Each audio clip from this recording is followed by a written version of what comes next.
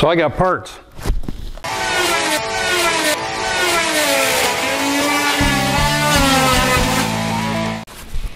I got stepper driver units. I got power supplies. I've got some more motors. Got a breakout board. I've got a smooth stepper, control center. Originally I was going to use these NEMA 34 and their 640 ounce rated stepper motors, and that was going to drive my gantries, but I'm going to use this on the Y and the Z, and I got new motors, which are these bad boys right here, because I thought, you know what, I got me some 1200 ounce NEMA 34s, two of them, and that's going to drive the gantry on both sides. And I got this from a company called Automated Technologies. They weren't the cheapest, but I called him, I talked to him, he explained a lot of things to me, and he did a good job of upselling me, and I bought the really good power supply because I'm driving some bigger motors. I got the better control board, so I can use Mach 4 instead of Mach 3. I don't have to use parallel cable, I can use Ethernet. Works a lot better. Mach 4 is the newest version of the software for the CAD CAM and the G-code reader. So we're going to build the brackets for all these motors. I'm going to install these motors, and then we're going to start wiring it. And that's what's coming up. So to determine how big my controller box has to be, I took a 1/4 inch piece of MDF and I laid out all my components on it. This is my overkill power source. This is my little 5-volt power source that runs the controller board here. That's the breakout board. And then in this bag, which is still in the static bag and I don't want to take it out, is the Ethernet smooth controller, smooth stepper controller. And that's going to mount right on top of that. Got my drivers right here. These are still in boxes because I want to keep everything as dust free as possible. I put a little extra space up here. I'm going to put a divider shelf right here, and the sides will have a fan and some holes. We can get some circulation in here to keep this cool. But now at least I know how big it is, and I'm going to go ahead and build my box. Here's my controller box. It's all mocked up, nothing's permanent, because I want to take it apart so I can mount all my components to the 1/4 inch MDF. And I'll have a little more access without all the sides and the shelves in here. I'll just draw some lines all the way around here so I have an idea where it's at. I always save stuff, packing material, don't know why, but it came in handy this time, because this is going to be a filter here. This is my divider, and another filter. I've got a fan coming that's going to mount here, then it's going to create some circulation in here so it won't overheat. So I've got to cut a hole here and a hole here and some holes on the outside. I've got that laid out with the center marks here. So I'll probably just do some 3.5 inch round hole saws, one here in the shelf. And I've got this extra space here that's going to probably be for the variable frequency drive later on. Not sure. I always like a little extra room. So with that, I'll take this apart, going to mount everything on there, and then we'll glue it all back up.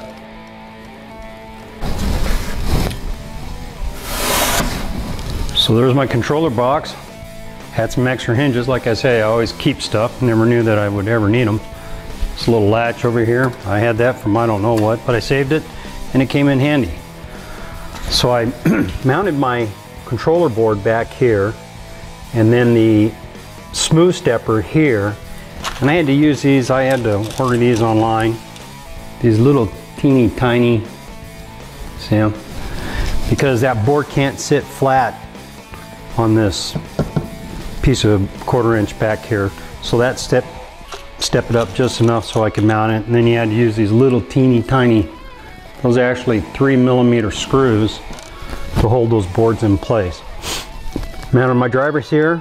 After I mocked it up, the power supply, I've got all the power coming into here that runs the power supply. It also goes to this fan that I have right here. The router is going to come into here and connect to this as well. This fan here creates a circulation all through in here and whatnot. And that's what it looks like on the outside. It's a pretty decent job. Got all hooked up, all wired it up, plugged it in, had the wrong stepper drivers, and fried them because they weren't rated for this power source. So make sure when you do yours, get the right power source or the right stepper drivers that go with the right power source. And this is a heavy duty, super duper power source, and it was more than these could handle. But never fear, I got to spend another 250 bucks and I've got the new stepper drivers, and they are just barely gonna fit in place here, but they're gonna fit. So I'm gonna go ahead, take these out, put these back in, and then we'll get going with the rest of it.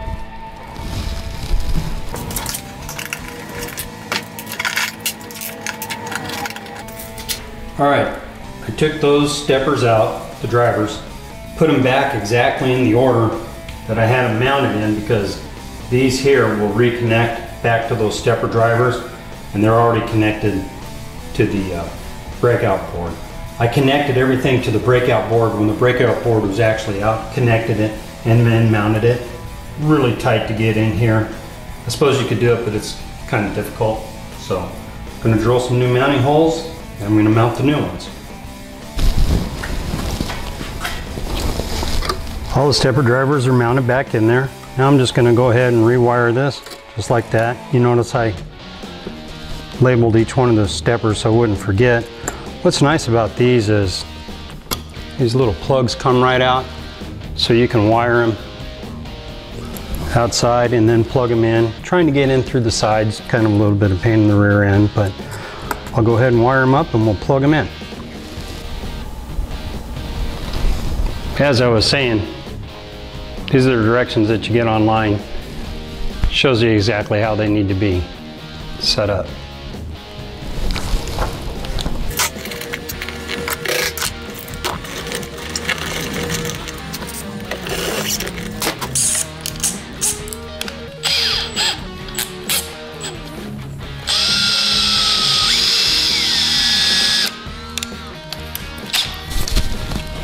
So this is our completed controller box. New drivers, this pretty neat spiraled wiring that I learned from my son-in-law. And now I'm back.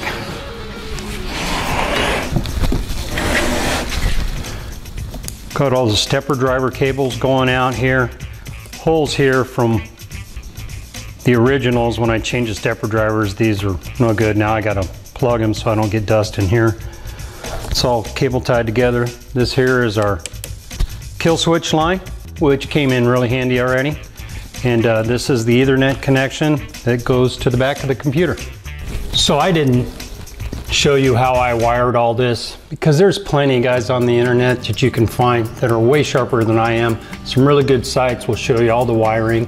And like I say, just follow the directions that come with it and it'll work really well. There was one problem with the controller board, and that was that it was jumped to ground when it should have been jumped to 5 volts in my setup. Your setup might be different, but none of this would work until I changed that over. And this is what it looks like when it's running, kind of like a Christmas tree. Fan's working real well. It's actually a really quiet fan. So we're good to go. So here's our final wiring. Got this cable track, runs all the way down. Loom for all my wiring that goes into the back. Was finally able to put the back panel on because I was done working in there. But all my motors and my power go through here and across to the other side to the A. And it comes out the top here, goes across to that cable track. Made these brackets. Can probably do something with those, make them a little fancier. Little bracket here, this little piece to hold the cable chain. So there you go.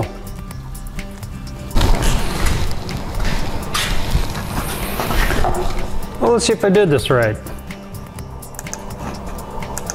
Caught myself code already, so here we go.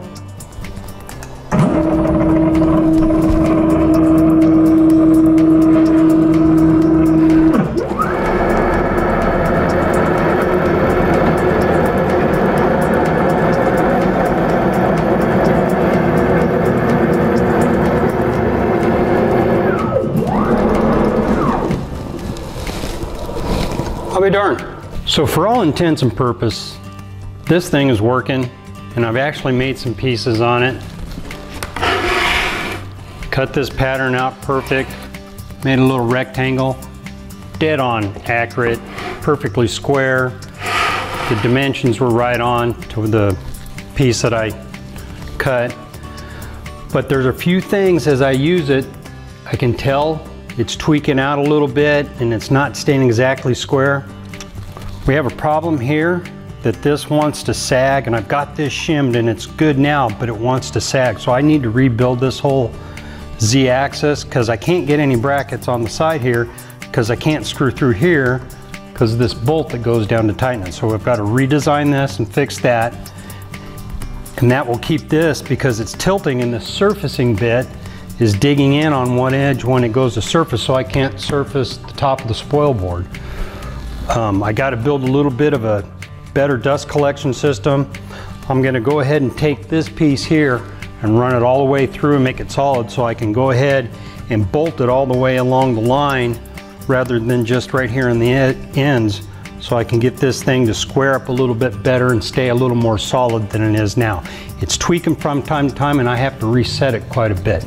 But we still have a lot of work to do. It's functioning. I'm going to actually build the new Z-axis with the CNC. So that'll be our next project. So we'll see you again.